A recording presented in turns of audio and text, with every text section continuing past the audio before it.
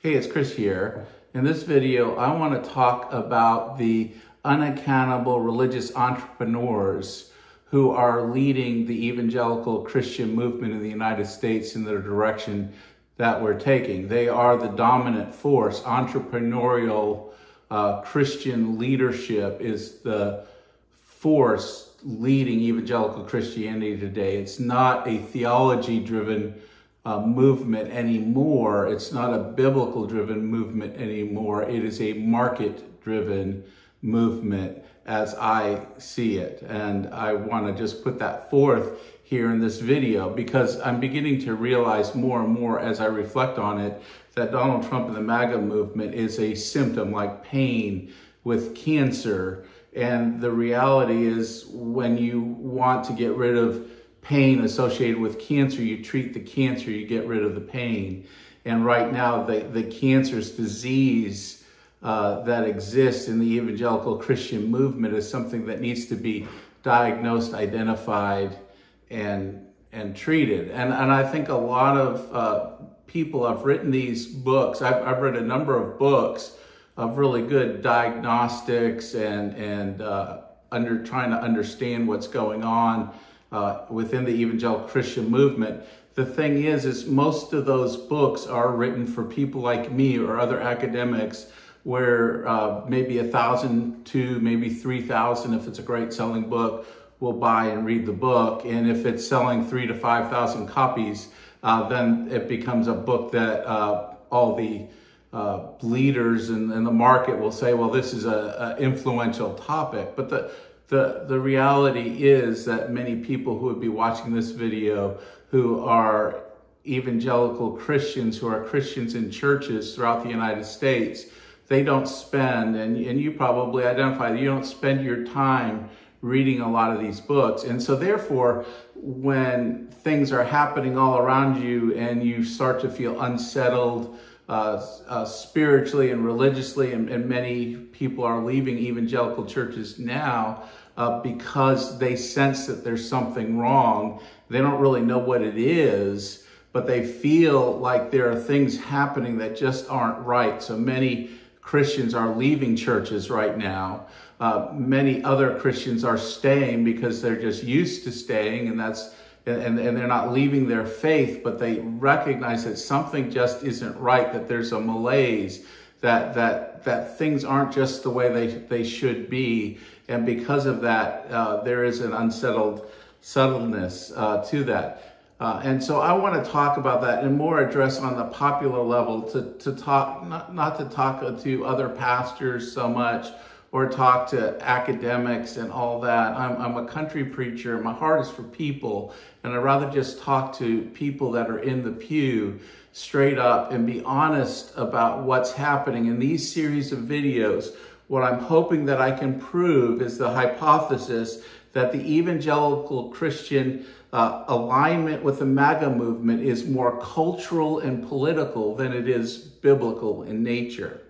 And I've written more extensive notes, so you probably see me glancing down more because I just don't want to miss the flow as I have thought through this. I've just realized that there's too much for me just to wing it, so to speak, and just share my heart. So I wrote my heart down so I can share my heart with you in a more accurate, complete way.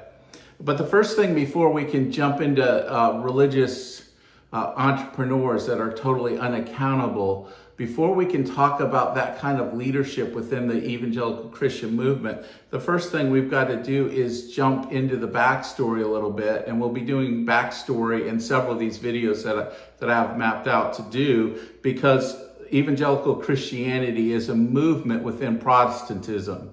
So we've got to jump back in time, and we've got to kind of look at some things and how things developed and how in the United States evangelical Christianity took a sharply different turn than some other places in the world, and recognize what those things are and just deal honestly with them. My goal is not to promote evangelical Christianity or just to put it down, but to rather just have an honest assessment of its strengths and weaknesses from somebody who, by even though I don't like being called part of evangelical Christianity, anybody that looks at my beliefs would say, yeah, he's in the evangelical Christian tradition. And that is an accurate statement. The problem is, for me and for many like me, the tradition is rapidly leaving me because these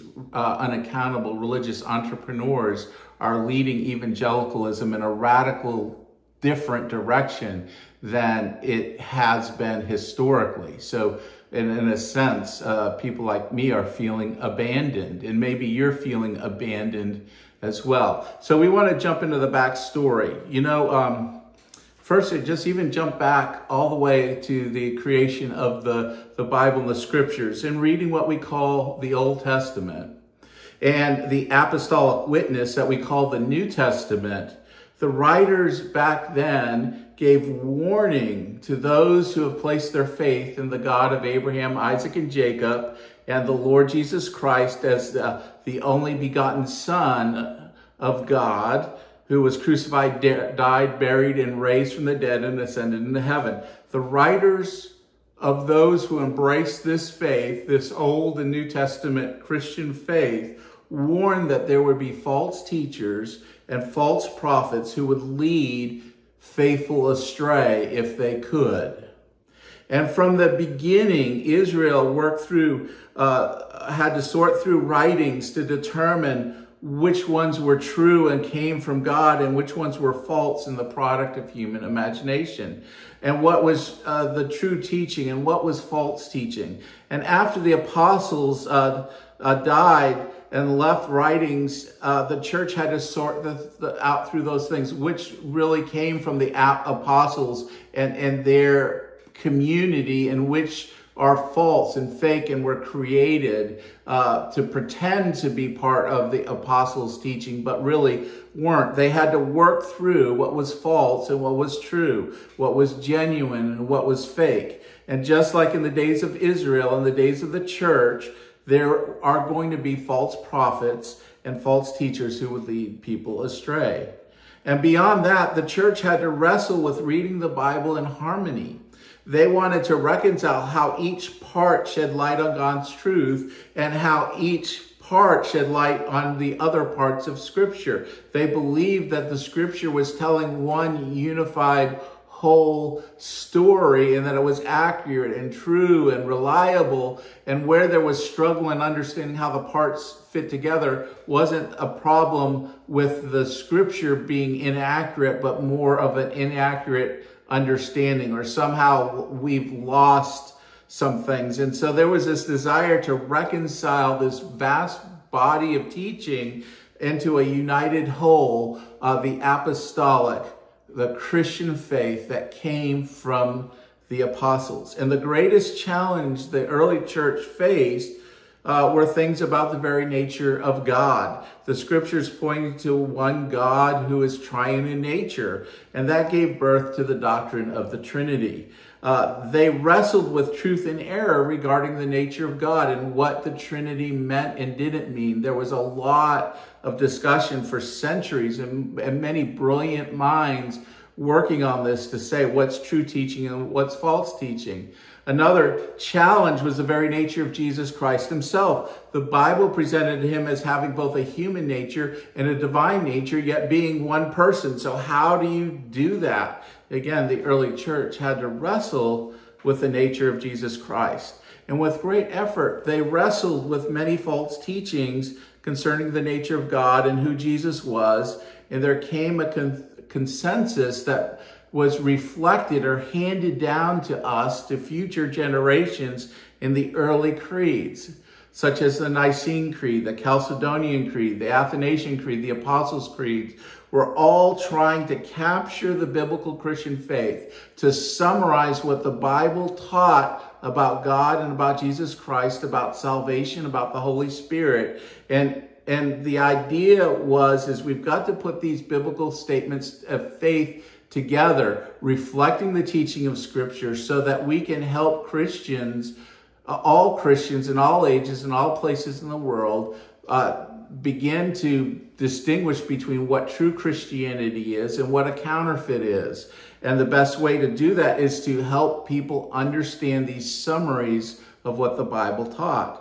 And over the centuries, the church continued to struggle with truth and error in areas of Bible teaching. When Christianity had the status of being the official religion in many different nations and city-states, the church, Christianity, became corrupt, and it became a conduit of earthly power and wealth. So by the 16th century, the church had been thoroughly corrupted by its status of having the force of government behind it. Church and state were mixed together so that the two were virtually indistinguishable. And the result was corruption, compromise, idolatry, wickedness, and all in the name of Jesus Christ. But there were always true believers who belonged to Jesus in every generation. And despite all the corruption, we can see Jesus protecting and preserving a remnant, often obscure and small, but present.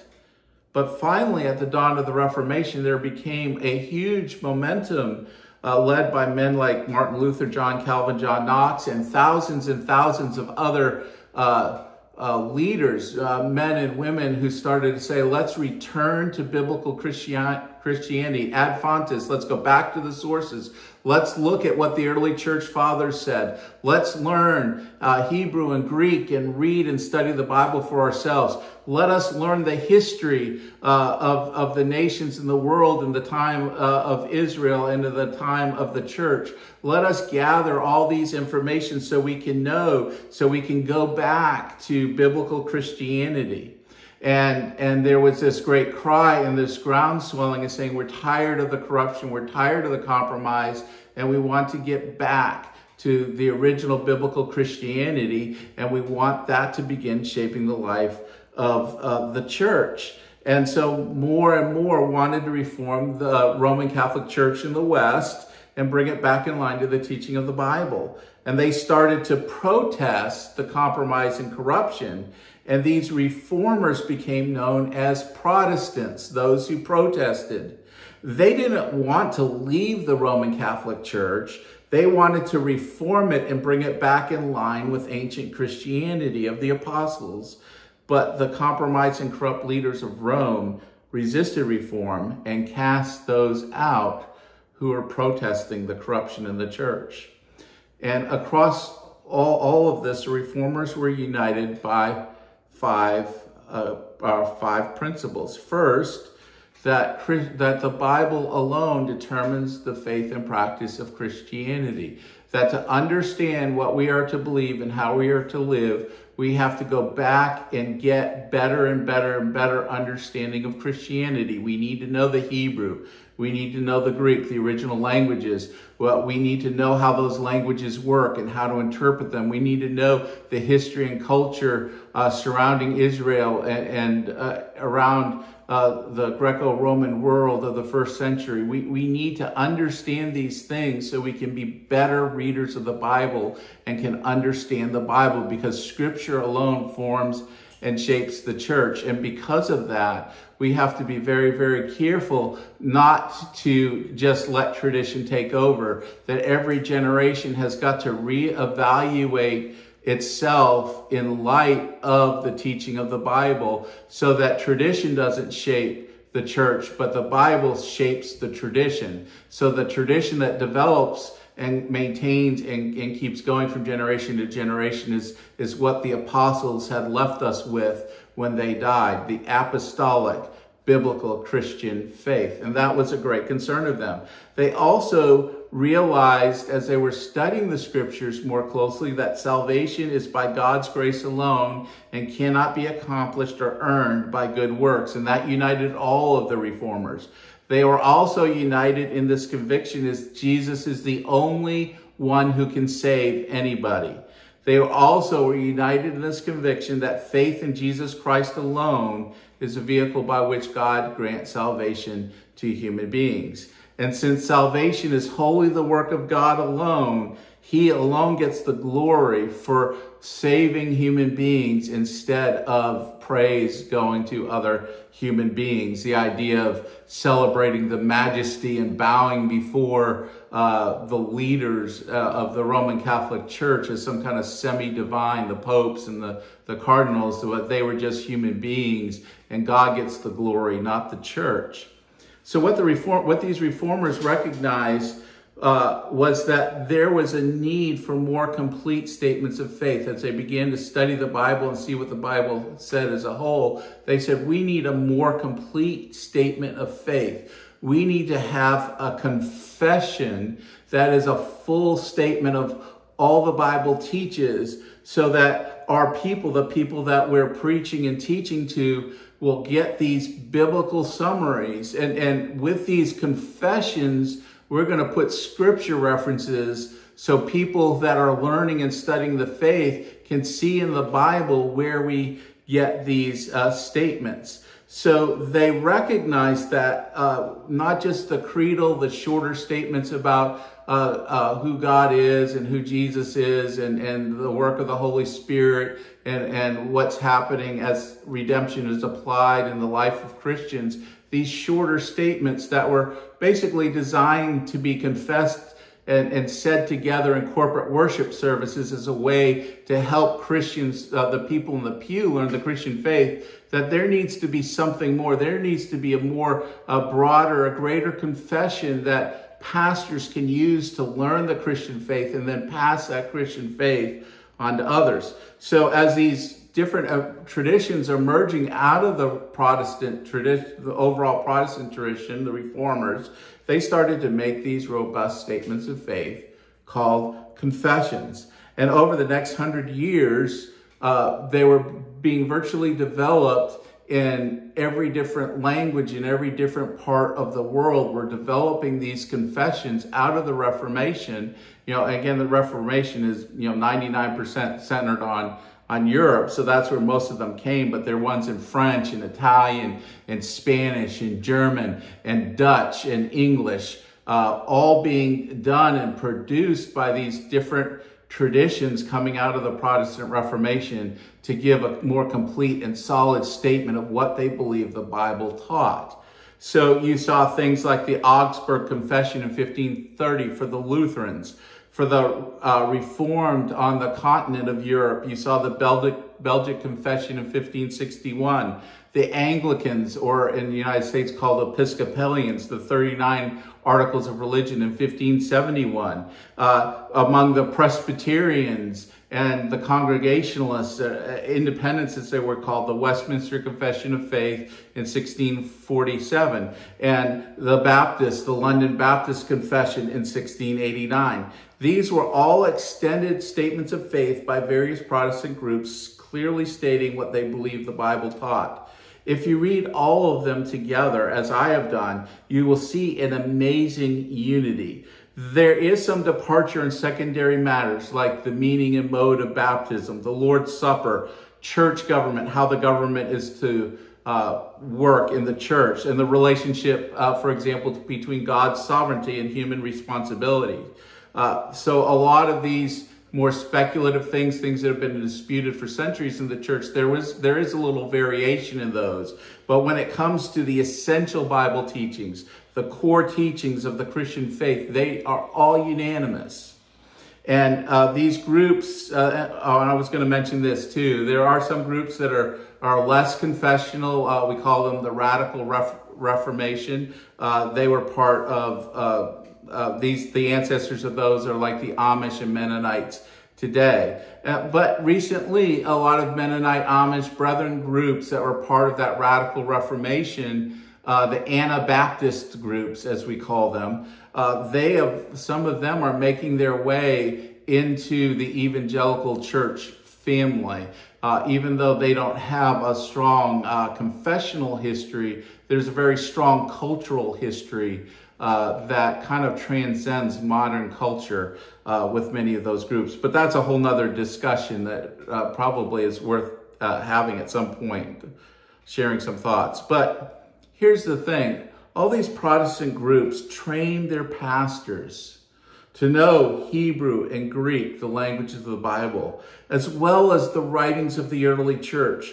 They knew the ancient creeds and what false teachings gave rise to them. They embraced one of the major confessions of faith, which was part of the tradition they were ordained to ministry in, that they would know it, and it was a guardrail that helped them stay within, be biblically faithful in their preaching and teaching, and help them to spot when they were going astray. And when a pastor stepped out of those guardrails, there were other pastors, other people in that tradition that would hold them accountable for where they were going. And if they wouldn't listen to those that were trying to hold them accountable because they were departing from the guardrails and going way off on a tangent with their faith expression, they would have their ordination removed. They would not be recognized as a preacher or teacher in that group anymore, because their teaching was departing the true biblical Christian faith and going into the realm of false teaching and error. So there was a lot of consensus being kept and maintained out of the Protestant Reformation among the various Protestant groups. But the takeaway is this: creeds and confessions served as the guardrails to the Christian faith to keep pastors and churches from falling away from the true Christian faith. The second thing is pastors were expected to be competent in handling the Bible, to know the history of doctrine developed, how doctrine developed, and to spot false teachings and errors, and to know the biblical basics for specific beliefs that they articulated. That was just the expectation. And the battle between truth and error has been present since the beginning of time. All through history, the Christian church has had to fight to embrace, or had to fight to embrace truth and reject error. Sometimes we've been more successful than others. Other times, counterfeit Christianity rises up and becomes more dominant than the true biblical Christianity. We even saw that in the history of Israel, where idolatry and apostasy would often rise up and be more dominant than the true biblical religion that Moses gave to them in the history of Israel. But there was always a remnant of faithful believers. But what is different here in the United States, and it's been emerging throughout the world in the last couple centuries, is that our government decided that the government shall make no law respecting the establishment of religion. The church and the state were split apart. The church did not control the state did not control the church. In the past, the church, when it had this symbiotic relationship with the state could always appeal to the state to suppress what it considers to be error. But there's no such provision here in the United States. And personally, I'm glad of it, because if counterfeit Christianity gets in power, it will lead to the persecution of true biblical Christianity. Centuries ago, many Protestants were slaughtered by governments controlled by the Roman Catholic Church. And as Protestantism grew and gained control of governments themselves, we ended up with decades of war between governments controlled by Catholics against governments controlled by Protestants. Even today, many non-Christians point out these so-called wars of Reformation as evidence that Christianity is a bad thing. The problem isn't that Christianity is a bad thing. It's Christianity in control of a government that's a bad thing, because many corrupt, false teaching, non-believing leaders rise to power and pursue power in the name of Jesus when earthly power and authority is the prize. But here in the United States, so far, we have not granted religious leaders the power and the authority of being in control of the government. As long as we are a democratic republic that does not establish any official religion, we won't have to worry about that. But if we do slip into totalitarianism and authoritarianism, then government leaders can favor one religion over another as a way to gain and keep power. And that is going to be a danger, especially if it's Christians that are the recipients of that favor, because then there will be a rapid rise in corruption, even more so within the church. But there is a cost to the separation of church from the state. The cost that freedom of religion means is that what the cost is and what it means is that anyone can create a church and call it what they want. Even false teachers can create a religious group and call it Christians. In the 19th century, Joseph Smith used the freedom of religion to establish Mormonism. Charles Taze Russell used the freedom of religion to establish the Jehovah's Witnesses. Mary Baker Eddy used the freedom of religion to establish Christian Science. All these are examples of what is clearly not part of the evangelical Christian movement. And we could add multiple movements that make reference to Christianity, but at their core are not Christian in the historic biblical sense at all. They may use the Bible tangentially, but at the core of their message is not biblical Christianity. So any person can use, in the United States, can use entrepreneurial gifts, and they can create their own group, religious group, and call it Christian. They can call it a church. And there is no accountability for them, even to know the basic core teachings of the Christian faith, to even be competent in handling the Bible, to even have any sense of understanding how Christianity has grown and matured over the centuries. There is no one to check them when they fall into error. They are an autonomous teacher, and the only people that would hold them accountable are the sensibilities of the people that are their devoted followers. There is no outside accountability. You know, the modern evangelical Christian movement is less and less influenced by the traditions that grew out of the Protestant Reformation. Even the one biggest case are the ones that were by conviction had the independence and autonomy of the church. The Baptists, due to that belief, virtually have no control over the preaching and teaching of those churches within that would call themselves Baptists. And virtually all of those churches have little understanding. They don't know about the London Baptist Confession. They don't know about the Philadelphia Confession or the New Hampshire Confession or any other historic Baptist confession. Every church just does what is right in their own eyes. And that Baptistic tradition with its independence and autonomy really resonated in the United States, that were trying to break the chains from Europe. So the Lutherans, the Episcopalians, the Presbyterians, the Reformed groups, all of them represented a connection to the old world, and the new world really liked the Baptist movement. And it spread like wildfire in the United States, so much so that Baptist or Baptistic groups that function as Baptists theologically, that have the independence and autonomy of the local church at its very core, are the dominant belief group in the United States. And that's just a fact. And there is very little accountability.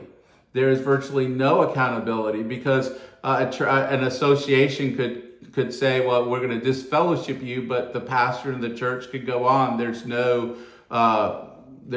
check and balance to these entrepreneurial religious leaders. There's just none of them. And another video, I'm going to discuss theological liberalism and its impact on evangelical Christians, and how that shapes how evangelical Christians position themselves politically. But for now, I just want to recognize that as a whole, evangelical Christianity is influenced and led by entrepreneurial Christian leaders who have built large empires of wealth and influence through their ability to build and hold followings. Statistic I saw not too long ago, about 70% of Christians worship in the top 10% largest churches in the United States. Christian media, TV, radio, music, print, internet have become many times over billion-dollar industry with very high stakes. It is a competitive environment for these entrepreneurial leaders to gain and keep wealth and influence. And there is a vested interest, I believe, to align politically with those that would best advance their ability to keep and maintain wealth, power, prestige, and influence. And so these entrepreneurial religious leaders are going to influence their followers to align politically with those that are going to be in their best interest. It's not the best interest of Christianity or of Jesus Christ or the best interest of even their followers. It's in the best interest of those leaders that their followers support whoever will give them and put them in the best possible position. Basically, just to summarize here, evangelical Christianity is now dominated by pastors who are not accountable to anyone for anything they teach. Evangelical Christianity is now dominated by pastors who have no accountability to outside of the groups that they have created to maintain that they have created. And because of that, all the accountability they have are people with strong personal loyalty to them who have sat through their teaching. So if they have embraced false teaching, they're not going to challenge the false teaching of the leader that gave them the false teaching. Evangelical Christianity has become the playground of unaccountable Christian leaders who are driven by entrepreneurial impulses. These are the people leading the evangelical Christian movement in the United States. And these entrepreneurial Christian leaders, who often know very little about the historic Christian faith and sound principles of Bible interpretation, have decided that MAGA is their best chance of keeping their wealth, influence, prestige, and power. So Donald Trump and MAGA is a symptom of this deeper disease in the Christian church in the United States, particularly evangelical Christianity.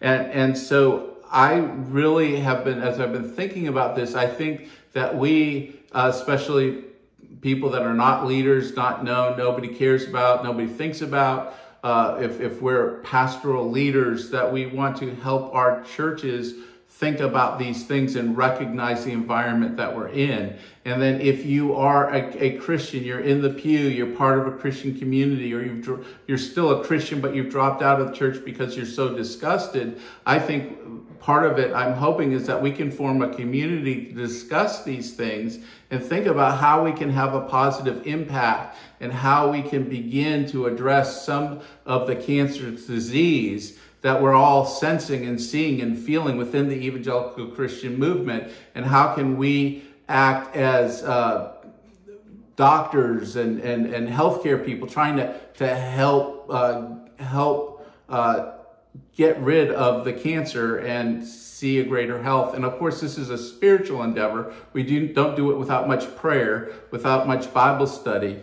without humbling ourselves before God. But I do think it is time now for Christians to really begin to think about taking action and putting our foot down and saying enough is enough. Christianity isn't a product to be marketed to tickle ears and make people feel good and happy and give lots of money to just a few people so they become multimillionaires over and over again as Christians. But what we want is we want a true biblical Christian faith that is led by people that are deeply faithful to the Lord Jesus Christ and willing to give up everything, sacrifice everything, is not driven by wealth and power and prestige. And I do think we need to be talking about these things, because things aren't going to change until we begin to talk about this and begin to think about how God might use us to be an agent of change to what we see as a real problem. And maybe I'm the only one out there that does, but just judging from the comments in the community that's kind of forming around this channel, I think there are many of you who think and see and feel the same thing. So let's figure out ways that we can work together for the glory of God. Thanks for watching. God bless.